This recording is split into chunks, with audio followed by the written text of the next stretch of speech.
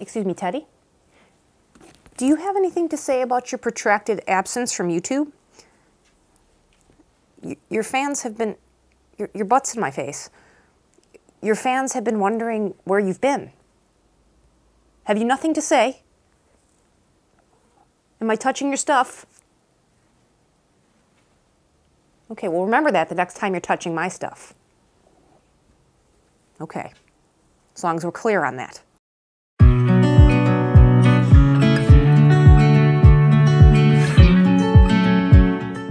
Hello friends, welcome back to the channel. If you are new here, my name is Sarah and I make videos about health and fitness and all of those things endurance sports, so if that's something that you're into, the buttons, man, they've been down there in the same spot for 15 years. You can find them, I know you can. Hit them, I would appreciate it. I'm not gonna tell you what to do because I'm not your mom.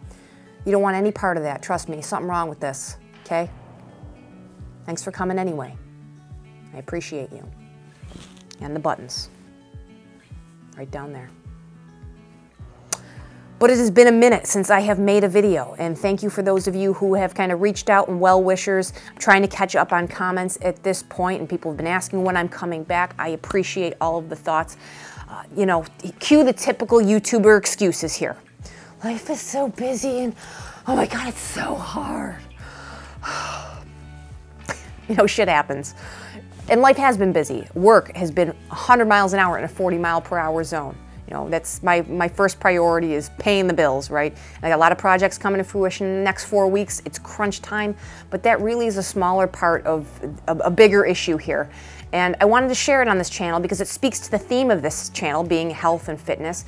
And it speaks to an important subject, and that is dealing with setbacks and psychology and fear. And I want to kind of share some of my experience and my thoughts because this is something that is going to affect every single one of you that puts your hat in the ring for endurance sport, whether you are brand new or you have been around for decades. Every single one of us is going to be faced with setbacks that are going to put us back on our heels or completely on our ass at some point or another. It could be injury, it can be illness, it could be, you know, life priorities, work, family, whatever that might be.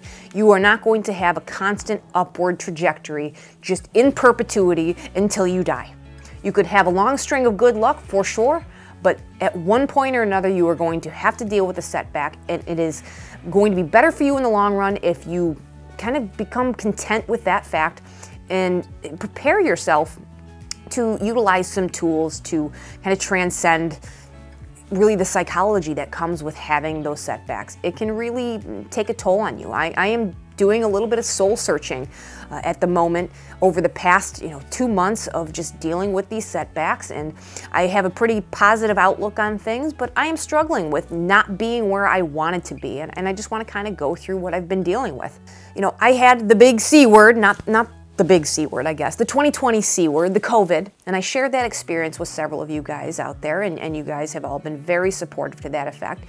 And the road back to normal has been pretty rocky. Now, there's no reason to be seriously concerned, no serious medical issues, no vascular issues, lung issues, nothing to that effect.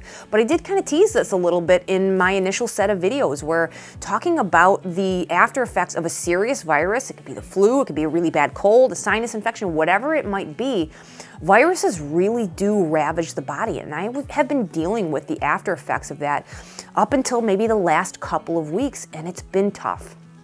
It really has drawn on my physical stores in the body. And you know, if you've had a virus or a serious illness, you know that immediate immune response where you have the symptoms, the body aches, the fever, the whatever that it might be, a cough, runny nose, that part sucks. And in a short order, you really get past that portion, and immediately you kind of feel like $1 million, right? By contrast, like, hey, I don't feel like complete dog shit. I'm feeling great.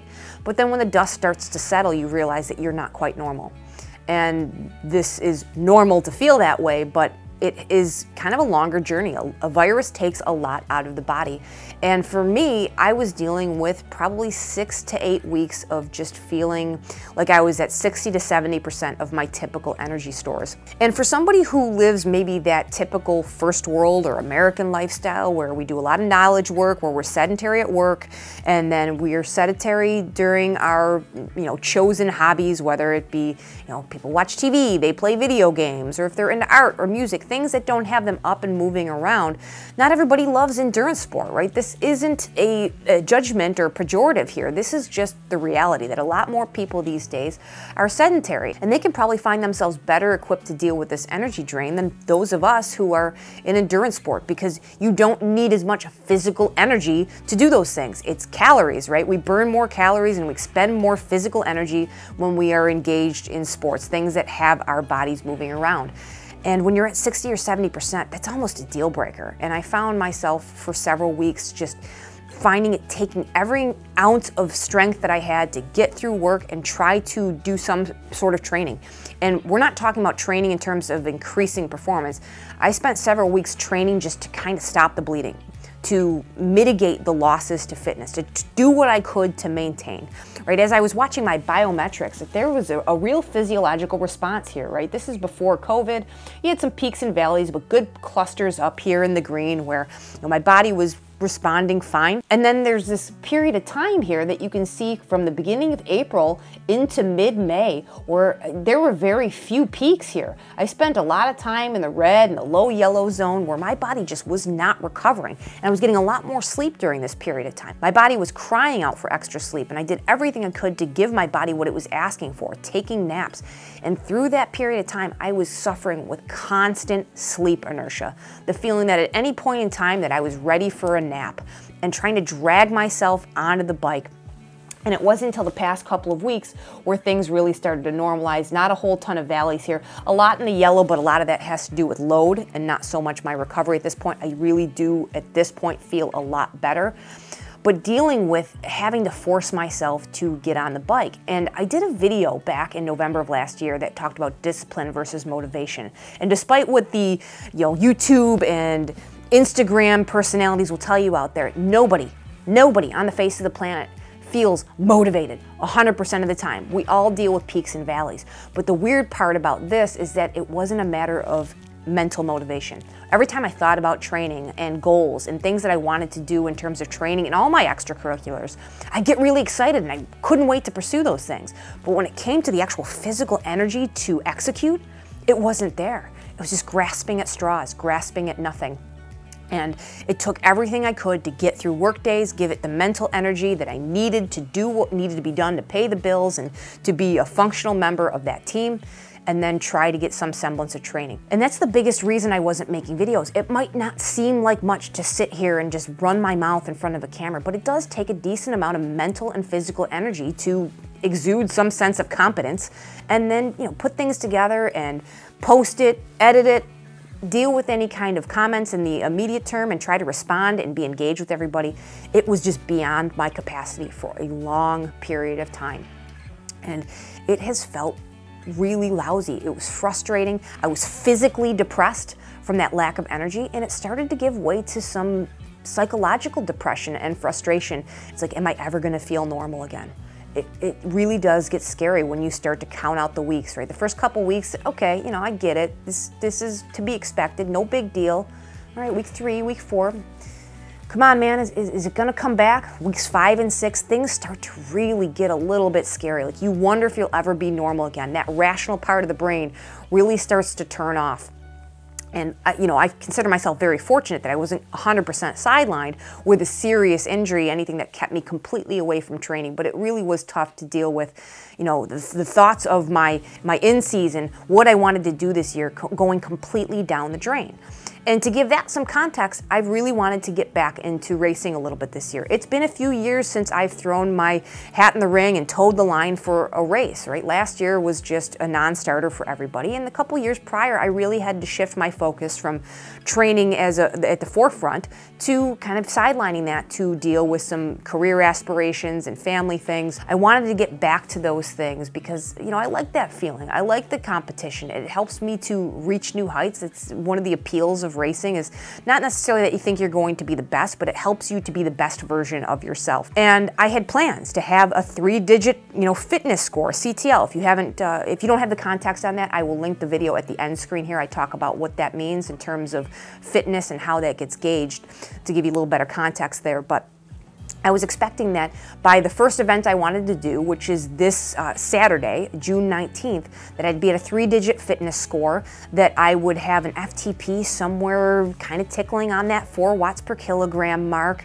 And I'm just not there. I'm probably at about 3.75 to 3.8. And for more context, that's kind of where I was at or close to on April 1st. Right? I really haven't made any serious gains there. I just recently recuperated my fitness score. I just passed that benchmark maybe a few days ago. So I've spent the last 2 months really treading water. Now I've made some improvements where I'm focusing more on kind of like a specialty phase of my training, where I'm working more of my repeatability, my VO2 max and anaerobic zones, and those are working well, and I'm pushing back into more endurance and adding more volume over the last couple weeks, and things are coming around in pretty short order. But when I kind of look at the whole of the last 8 weeks, almost at face value, it looks like I've done nothing. And this is where it comes to the psychology and where it can really set you back, and you have to be prepared for it, because I find myself fighting this inclination that's not rational to look at this event coming on Saturday and get caught up in the analysis paralysis and realizing that I am not, race fit as I had really defined it in the beginning of the season. All of those best laid plans that I had in February and March, and where I wanted to go with my training and what my A events and B events were going to be, I'm not there. And that could really set me back. Well, I'm not good enough. I shouldn't, I'm not worthy of racing, right? How embarrassing it might be if a result is going to be poor if I get dropped. I just shouldn't even bother, right? And that's a really bad attitude to have.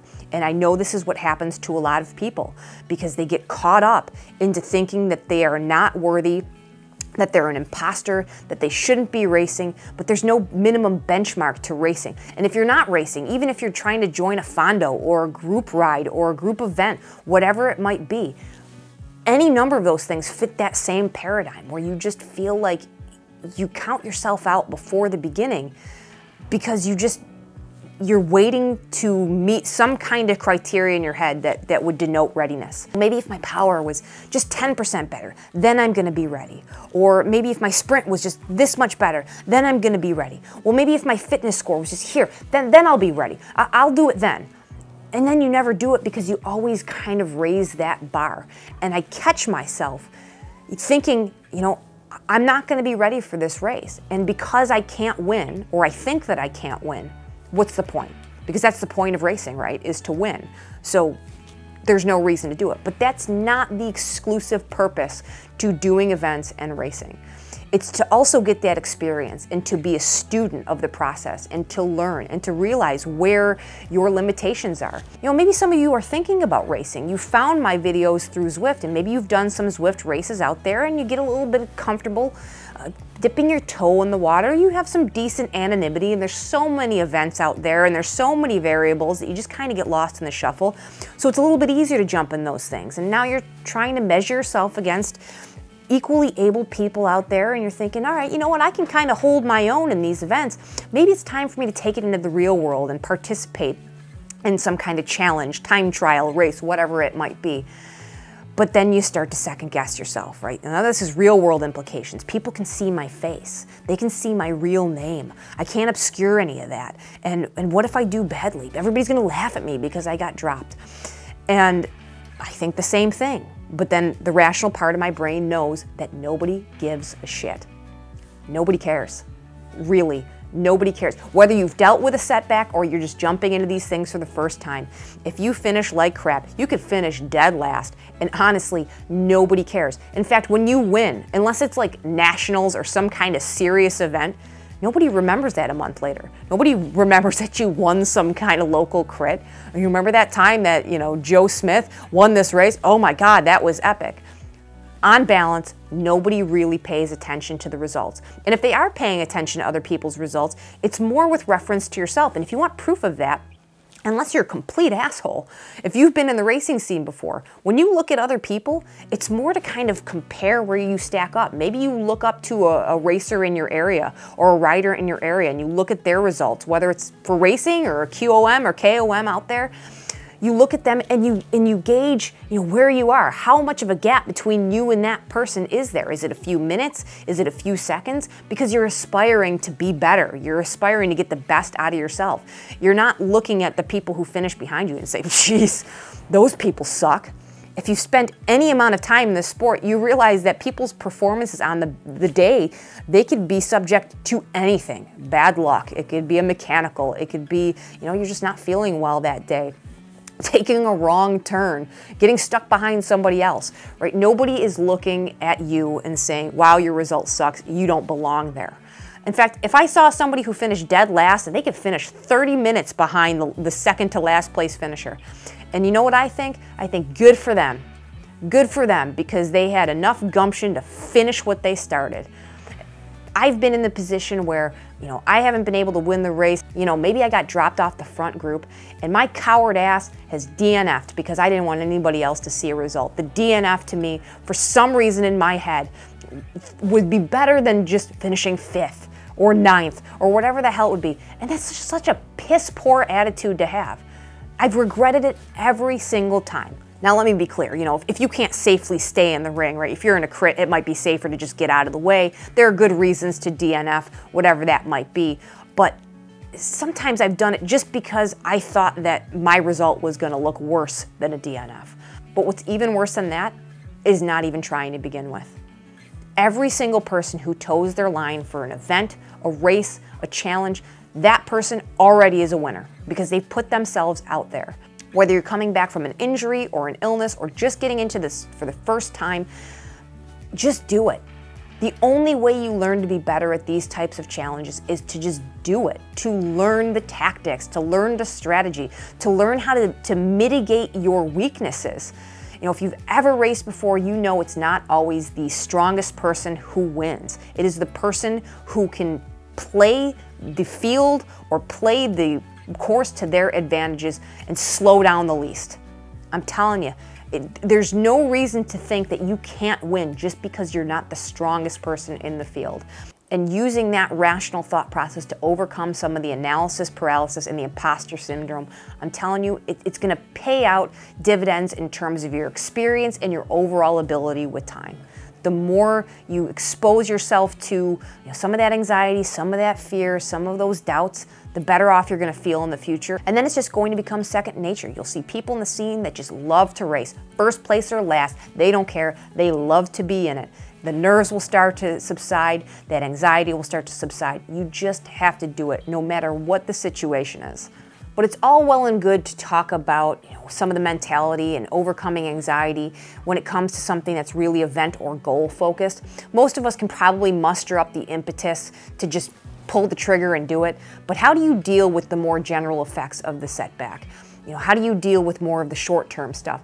And it's really tough for me to say unequivocally for each one. Everybody's gonna have a different scenario, right? You might be injured and it could take you completely away from your training. In my case, it was illness, so it was kind of some hybridized, I was able to maintain some semblance of fitness, but I had to deal with setbacks in other ways, right? The immediate term is going to be different for every single person. But what I can say is that the farther you are removed from that kind of peak state that you were at, the more time you have to sideline yourself from training, the harder it's going to be, because you're going to deal with that diminishment of your fitness, right? It's just common sense. The longer you go without training, the more your fitness is going to suffer. But the harder it is going to be mentally to get back into the swing of things, right? A day or two, not a big deal. You just get back into it, not a big deal to be sidelined for a couple days. A week, okay, you'll struggle a little bit, but most people don't need a whole lot of coaxing to get back into the swing of things after a week. Couple weeks, a month, now things start to get difficult, especially if you haven't had any exposure to what you're doing. Now, sometimes people have the itch to get back into what they're doing, but sometimes that, that time away from your sport can become habitual. And when you get back into the things, it's painful. It hurts. Your breathing is labored. Your heart rate is way higher. You feel like you've lost all of your fitness, and it can be really discouraging. But that's where you have to dip back into that discipline and habit, because I promise you, if you just kind of stick with it and deal with some of those short-term losses, you will make your way back. When you have spent time training and focusing on things like good nutrition and recovery over time, when you are dealing with those setbacks, it doesn't actually take as long to get back as you would think. You've got that mitochondrial density, and the nucleus of your muscles are a lot more dense and a lot more responsive to training. And the best thing I could tell you to focus on is those gains, right? Maybe you just reset those PRs. Don't compare yourself to who you were 6 months ago at your peak. Compare yourself to where you're starting today. Maybe today's the first day that you are getting back on the bike or back in the run. Okay, where are you today? Where's your power peak numbers for 5 minutes, 10 minutes, 20 minutes, whatever it might be? What is your pace right now? Okay, that's your new PR starting today. And you'll see that in very short order over time, you are going to see big percentages of increases as you reacclimate yourself to training and performance. And those are the things that you might need to focus on, those small wins in the short term. And before you know it, you'll feel a lot better. It is a good time to rebuild yourself as a stronger athlete than you were before. Deal with some of those vulnerabilities, whether it's technique, general recovery, maybe healing up some of those niggles that you kind of let fester for a long period of time.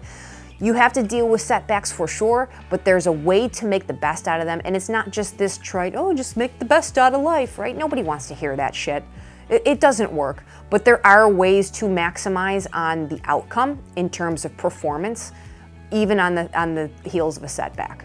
But this is by no means intended to be a faux motivational video of me blowing smoke up your ass. I am sharing real world experience and feelings that I've dealt with in the past, that I'm dealing with right now, and I'm inevitably going to have to deal with in the future. The only regrets that I've had in terms of my training, other than not taking Teddy on the bike because he likes to race, are the events that I didn't sign up for because of fear. The races or rides that I've DNF'd because I thought my results would be embarrassing. Shout out to my friend Linda on Zwifting with Granny. If you haven't checked out her channel, I'm gonna link that below because, why would you not? She's talked to this before in the past when she's done racing. She's done the same thing. This is really common. Everybody's thought about it and almost everybody's done it.